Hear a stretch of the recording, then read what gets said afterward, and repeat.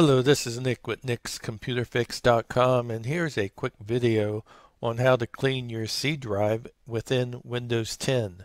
It makes your PC faster and it's free and easy. Okay, let's go ahead and get started here.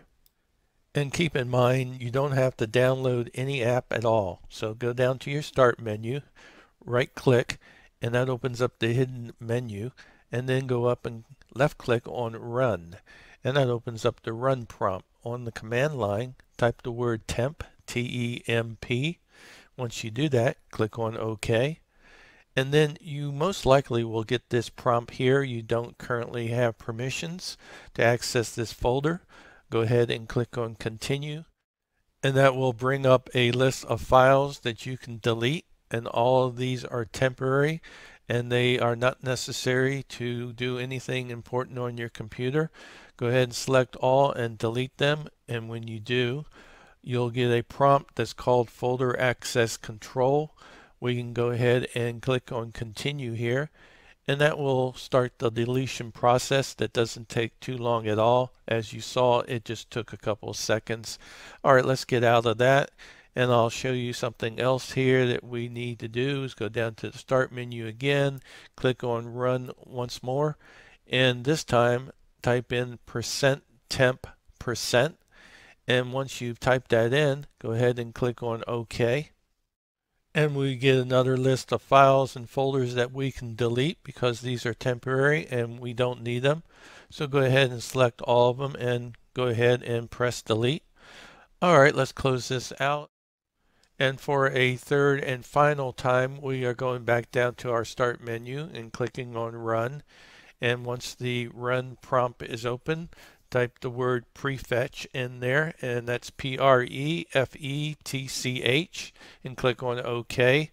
And we get another list of files that we can delete. Go ahead and select all of those and press the delete key as well. And when you do, sometimes you'll get this prompt right here that a file is in use. We do not want to try again. We want to go ahead and skip this, so click on skip, and that will delete all the files that we need to have deleted. Okay, let's close this out, and there's one last thing that we can do to help speed up our computer here and free up more disk storage space. So let's go down to our Start menu here, and when we do, right click again and open up the hidden menu and go up top and click on Apps and Features.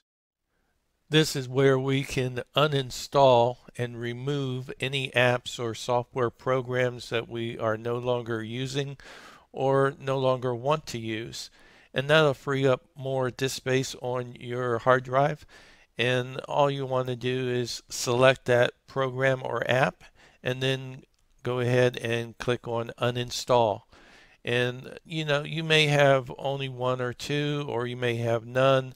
It all depends. But if you can find a couple that you no longer use and uninstall them, that'll free up more disk space for you. Now, before we end this video, a lot of times people just completely forget to empty out their recycle bin, and I highly recommend doing this every once in a while.